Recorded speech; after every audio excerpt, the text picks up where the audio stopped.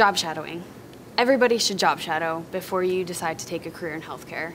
I would forewarn people when they first go in because it can be such an intimidating scene when they do volunteer or they job shadow in our profession.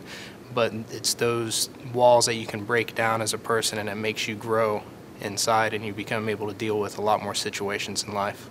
You know, there's nothing like seeing things hands-on, you know, seeing it for yourself, making that decision. This way you have all the information in front of you.